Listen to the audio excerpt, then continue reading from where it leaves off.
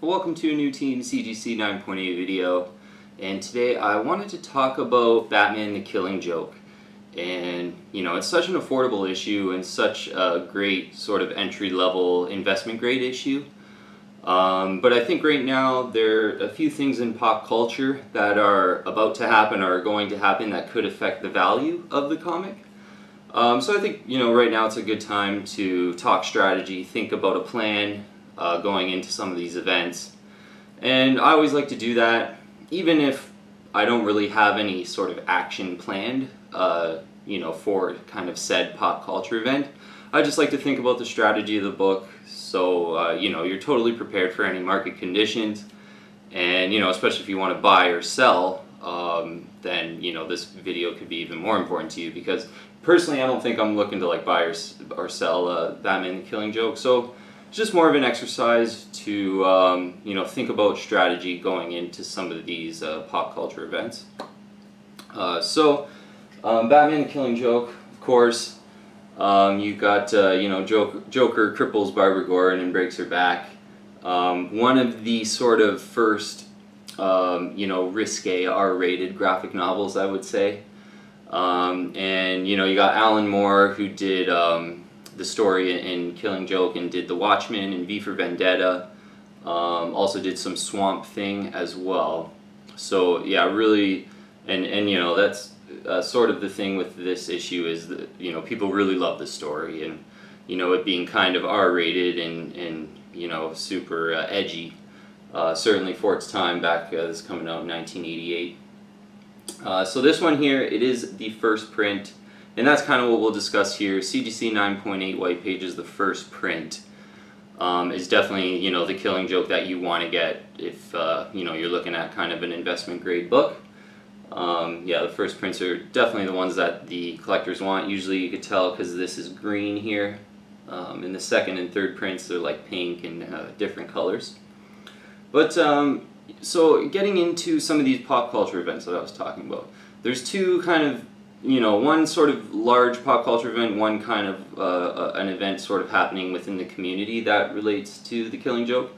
So the first one being, obviously in October, the Joker movie is coming out. And now, just to sort of preface this, about, I think yesterday or the day before it actually was, I read an article where the Joker movie now has no comic book origin to it. Basically the director and the writer, they just thought of Joker as a person and said, how could a person like Joker come about, and then they sort of wrote their own story.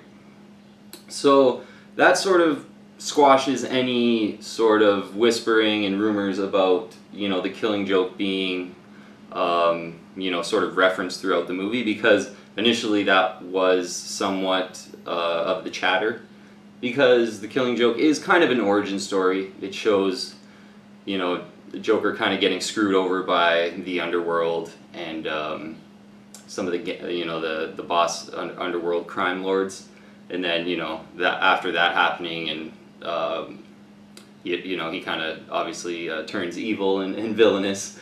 So a bit of an origin story, the Killing Joke, and there was some rumblings that this could be in the movie. But yes, as of yesterday, I don't think that's going to happen. But there's always like, what I sort of envision that could happen is, maybe in the Joker movie, yeah, the story won't be about the Joker, but maybe they'll have him, I don't know, on a pier or something, looking out over the ocean with this camera, like taking a picture or something. So it's like a comic reference, even though they're not using the story of it, but they just have a reference. Like maybe he'll be holding a cool camera sideways, and that would just, I think those kind of cool comic references sometimes happen in movies. And yeah, with the Joker, obviously this announcement just coming out that it's not a comic book story, they could still do something like that. That's cool. And this is a very prominent, just anyone who loves the Joker will go out and sort of pick up, a Killing Joke, right? So the Joker movie coming out in October is the first sort of pop culture event that I referenced and want to talk about, and how it's going to affect this issue in price, because I think around that movie this type of issue will be affected. And what I mean by type of issue is a Joker cover, a very prominent popular Joker comic book. So that could be any of them. You know, I'm thinking even like Batman 366 Joker cover, Batman 251, the classic Neil Adams Joker. I think in October and leading up to the movie hype, maybe a little bit before October, those will get really hot. So yeah, if we're talking buying strategy for this book, I probably wouldn't be looking to buy during that time. So let's say late September and all through October. So obviously the time to buy could be now. And another thing that's happening though, and sort of a smaller thing I would say within the community, is Deceased #4 is coming out next month. And that is a Killing Joke homage cover. And just from the reaction I've seen from the community so far, everyone's really loving it. It looks very similar to this, very similar. I don't know if it's Joker holding the camera, but it's a skeleton type Joker holding the camera. Looks really cool. I think out of some of the Deceased covers so far, this is definitely the best one. So yeah, definitely check it out online. You know, Deceased #4 Killing Joke cover homage. I think it just sort of leaked out in the past couple days. So I think even that is going to keep this issue pretty much sort of in the pop culture swing of things within, maybe not right now, but next month certainly, with those cover homages. A lot of times the actual, original comic of the cover homages can get really hot. So yeah, two things that are kind of concerning me in the next couple months here about Killing Joke, that you could be getting inflated prices for when you're buying a Killing Joke. And just looking on the CGC census for Killing Joke, there are 2,589 Killing Jokes in the 9.8 white pages. Or not in the white pages, some could be off white to white. So in the 9.8s, 2,589 of them. That's quite a lot for a 1988 comic. And the CGC 9.8 ratio is 45%. So 45% of all graded Killing Jokes are 9.8. So almost half of them are all 9.8s. So on this census, I gotta say, for an 1988 book, it doesn't really look that good on the census, to be honest. And this sort of is the reason why I think it's an entry-level, affordable Batman book. Certainly because it's so cool and it's Joker's has such a cult following. I do still think it's like an investment grade book in the 9.8 white pages. But yeah, it doesn't really look that good on the census compared to some other books. And with those two pop culture events kind of stirring up the hype a little bit for Joker, I'm a little bit worried about paying more than you have to for this book, because there's so many out there. Again, 2,589, so there's always going to be a couple of these popping up every month for auction. I would say at least 1 or 2 a month, and I'm sure some months like maybe even 3 or 4 pop up if you're lucky. So I don't think there's any reason to rush out and buy a Killing Joke. There's just too many of them. It's not rare on the census. So you just don't want to overpay for like a book that's not even really rare, because next month another one's going to come in like a fire sale auction that you could probably get a really good deal on. So yeah, the Killing Joke, I'm not going to say do not buy it in the next 3-4 months. I think obviously right now that Deceased cover has not come out yet, and I think only sort of people that are really following it or know someone within the community that told them about it even know about it now. So I think right now you could probably pick away and find a Killing Joke for a decent price. If a weekly auction, fire sale type auction comes up, that's the way I'd recommend to go. Those 1 week kind of eBay auctions rather than a buy it now, which is you're almost guaranteed to kind of get a full retail price if you're just buying a buy it now. So yeah, if you really love Joker and you really want a Killing Joke, I think you could pick away here. But come late September, early October, I wouldn't, because I think by then the Joker movie's gonna have a lot more advertising, and you're just gonna have those like animal spirits of October where everything Halloween is cool, everything Joker and villainous is really cool. So I think in general, if you're going to buy this around the Joker movie, you're probably end up going to pay about 10 or 20% more than you would if, you know, maybe if you get lucky here in the next couple weeks and find a 1-week auction, you could still grab one. But, I mean, for me, because I am kind of a CGC census watcher, I like to watch the census and kind of get my cues from that for sort of investment grade books.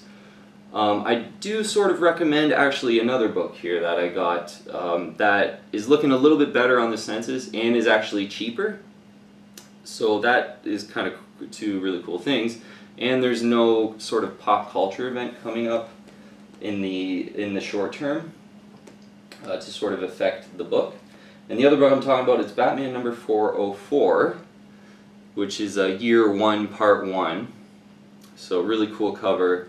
And this is also the first modern Catwoman, kind of lesser known, some people don't even know that, but it is the first appearance of modern Catwoman in this. And yeah, Year 1 Part 1, such a cool cover, such, you know, classic Frank Miller story too. So really cool read as well, probably even a cooler read, personally in my opinion, than The Killing Joke, even though The Killing Joke's kind of rated R and cool, but lots of cool things to like about this issue. But, you know, in the next 4 or 5 months, there's, you know, obviously no Year 1 movie coming out or anything like that in the next 4 or 5 months, unlike, you know, a Joker movie coming out in the next 4 or 5 months. So you can sort of feel, you know, feel a little bit better and feel safer about paying a sort of normal price if you get it on an auction. It's not going to be an inflated price. And looking on the CGC census, Batman 404 is looking better than The Killing Joke. And we could do a little bit of comparison here. So for The Killing Joke, there were 2,589 of them. For Batman 404, there are 528 of them. So 1 of 528, 1 of 2,589. So that's the first reason why I like Batman 404 a little bit more than Killing Joke in this environment. Of all graded Batman 404s, 28% are 9.8s. Whereas of all graded Killing Jokes, 45% are all 9.8s. So this is just more rare in general. Even though it's not, even 28's not even that much of a favorable ratio for being like super rare or hard to find.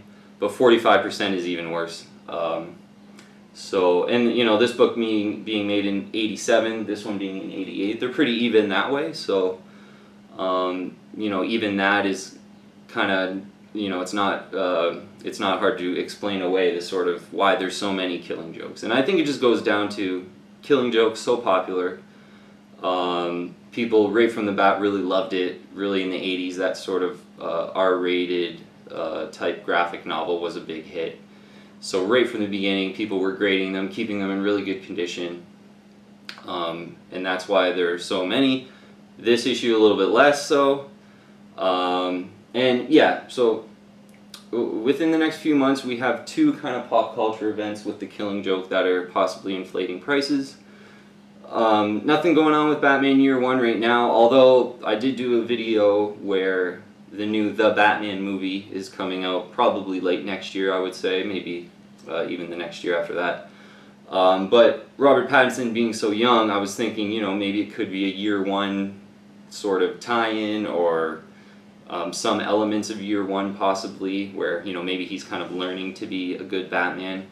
But, you know, and you're hearing some of these whispers about how there's going to be like 5 or 10 villains in it though, so that's not really Year 1, so I wouldn't even say that, you know, there's going to be any direct hype about this issue from the next Batman movie, but it's possible.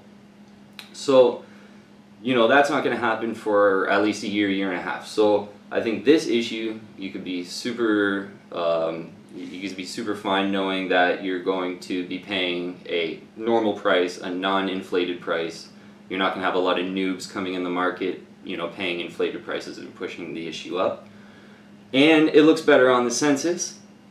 And it's probably a little bit cheaper, kind of depending on where you buy. So, you know, for prices on both of these, The Killing Joke, you know, I would say $175 US for The Killing Joke is about an average normal price. you know, obviously sometimes you see some go for 2, maybe in a fire sale auction from like a not as popular seller, maybe for 150-ish. Whereas this issue, a friend of mine on Twitter actually grabbed one. I believe it was for about $100, maybe even a little bit less than $100 American. But I've seen these go on an auction from like pretty popular sellers for like $125 American in a fire sale auction. So a little bit cheaper than the Killing Joke. There's less of them on the CGC census, 528 to 2,589. So it's less. You're getting a 1 of 528 with this one. And then again, with the Killing Joke and those 2, the cover homage coming up next month, and then in October the Joker movie, I think there are, a couple Joker fanatics kind of coming out of the woodwork and possibly pushing up the prices of the Killing Joke right now. So my recommendation would be, overall right now, I mean, if you're super dead set on buying a Killing Joke, you might have a couple weeks here where you could find one, so I'd do that.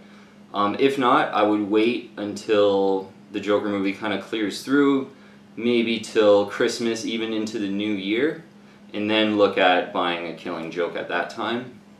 Whereas if you wanted to buy a really cool Batman CGC 9.8 right now, I'd totally recommend Batman 404. Because, nothing's really inflating Batman 404 at this time. And I think it's a really cool cover. You get that first modern Catwoman too, which I think now that Batman's kind of married Selena Kyle, like that's probably going to become an even bigger deal as well. So that's kind of a, something that, a catalyst that could happen further down the road. And yeah, I mean, year one, there's less copies in the 9.8. And in general, I've seen it go for less money than the Killing Joke. So I think with those two together, yeah, I would say, buy Batman 404 now, and maybe wait until the new year next year for the Joker hype to just completely subside, and then start looking for deals in the Killing Joke. That's pretty much what I'd recommend. Or, right now, you maybe can grab a Killing Joke before the hype starts to pick up. So, yeah, just was thinking about, what a couple movies coming up and some pop culture events, and what I could compare to some of the older issues that I had. And obviously with the Joker movie coming out, and I saw that Deceased #4 cover of the Killing Joke cover homage, so there's kind of 2 things coming up that could affect it. So again, always good to just kind of go over some strategy, even if you might not even have to sell your issues. I think whenever I see some pop culture events that relate to some issues I have, I'm always like, okay, what could I do? What could I do? And I think it's a good exercise because, for me, it's going to be about 10 or 15 years, hopefully, before I even think of selling my collection. And by then, I would have done this exercise in my head like 500 times, just, for whatever movies or whatever issues. And when I do end up to selling them, I'm going to have a lot better idea of, the environments that I could get the best price for my CGC 9.8 comics. Okay, well, thanks so much for watching today, guys. Yeah, so happy to kind of share my collection with you. And Batman issues are my favorite. Like, yeah, Batman is, I find, in the CGC 9.8s, they're a little bit less money than Spider-Man issues, but just as cool. So, always recommend Batman CGC 9.8s. And I got another video I did on kind of 1980s Batman key issues, and I got a lot of them, and I really like that area for collecting. So, thanks so much for watching this video, guys. Really appreciate it. If you haven't already, please join the team. Subscribe here to Team CGC 9.8, and hit that bell, because, yeah, I'm kind of on a roll here with videos, doing maybe 5 or 6 a week at this point. So hit that bell, you'll get all the notifications for you. Make sure you don't miss videos. Thanks again, though, for watching, and I will see you on the next video.